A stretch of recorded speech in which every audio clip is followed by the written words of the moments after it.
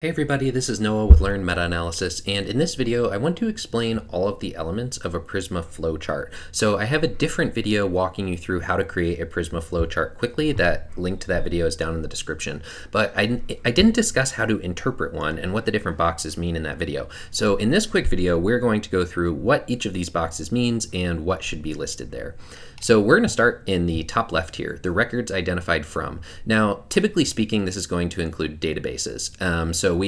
What I would typically do is list the overall number that I found in databases total, and then the number from each individual database that was searched. Now, I also tend to search the reference lists of previous reviews in the area. And so what I would do then is create a separate line down here with studies from other reviews. So I'll put something like from reference lists,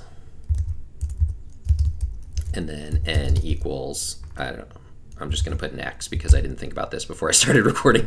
So I'd have from there, and I'd list the individual studies just like I'm listing the individual databases here. But I'm going to delete that for now, just for simplicity, because I already have the numbers plugged in.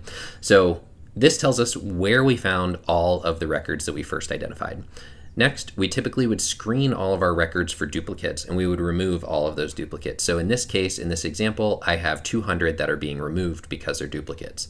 This means that I'm left with 800 records screened. This means that I am going to look at the titles and abstracts of all 800 unique records that I located through that database searching.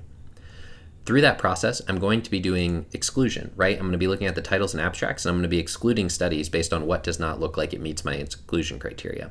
For the purposes of this, we're going to pretend like 700 of those 800 did not meet my inclusion criteria. So that is going to be listed over here on the right side.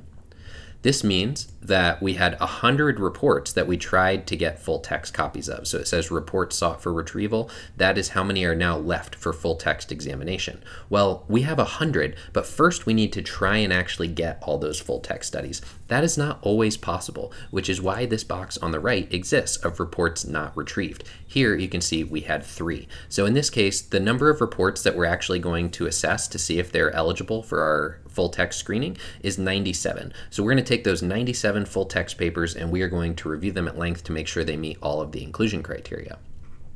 If they do not, we are going to keep track and keep records of why each study did not meet our inclusion criteria. So for the purposes of this, I created 2 sample reasons. One of them would be not enough data for effect size extraction. We're going to pretend like we had 10 studies that were excluded for that reason. And the second reason is that there was no control group. So that would be a reason why we might have excluded 7 studies. So in the end, we would have 80 studies included in this review.